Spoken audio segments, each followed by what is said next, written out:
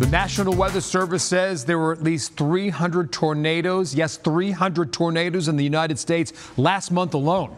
That makes it the second highest tornado count in April on record. On average, about 182 tornadoes are reported during the month. So far, 2024's first violent tornado was an EF4 that struck in Oklahoma on April 27th. Dozens of tornadoes also touched down the Midwest, the Ohio Valley, and into the Mid-Atlantic, more so than in the South.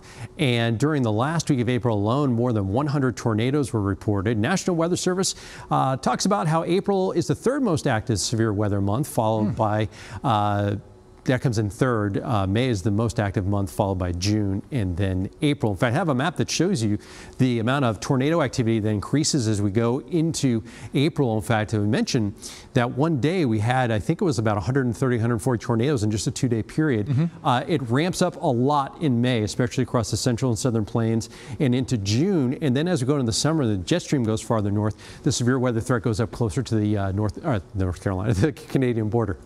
So May could actually be worse. Yes, statistically, yes. And over the next week or two, we're still going to see some active weather in the plains. Parts of the plains are outlook for the threat of severe weather just about every day throughout about the next week or so.